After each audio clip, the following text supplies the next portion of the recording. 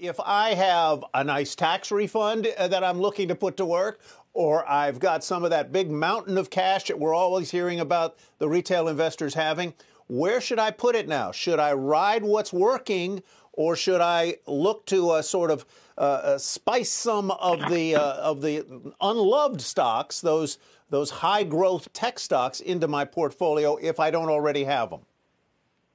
Hi, Tyler. Thanks for having me. I think the answer to many questions like that, I always end up coming up with some of each.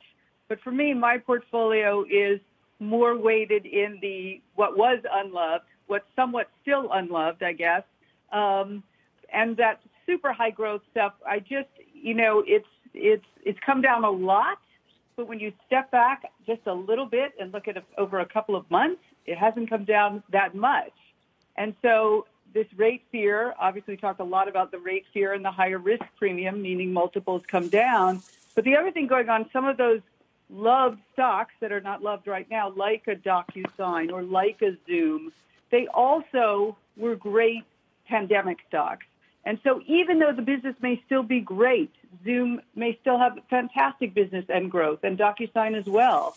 Even though that may be the case, just the sentiment is so strongly outflow from that and into what really wasn't working before, as the names you called, restaurants and airlines and retail. And so I have a broad mix, but really not very many or almost no super high flyers.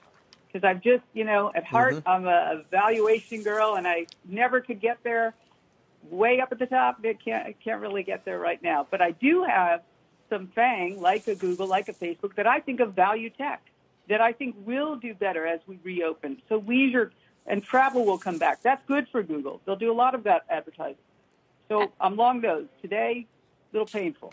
Allie, speaking of unloved stocks, I've been tracking the performance of the ARK fund, like so many have been. Now $2.1 billion in redemptions over the last 8 trading days. We have Kathy Wood joining Closing Bell in the next hour. Is there something she could say that would convince you that now is the time to take advantage of the pullback that we've seen in a lot of these higher growth names and start to build a position in these technology names?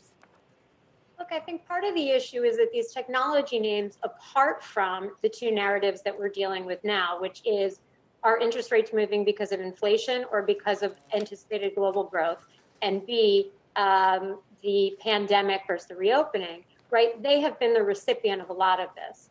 They are going to continue to be the recipient of, a great deal of momentum, but I think that's the issue, right? It's the momentum of these stocks. And so there was this combination of retail and institutional investment that ARK, for example, was a great beneficiary of. Remember, there's still an immense amount of money on the sidelines, and some is going to go in. And when you look at the numbers of inflows just in the last couple of weeks, it's been absolutely intense. Shepard Smith here. Thanks for watching CNBC on YouTube.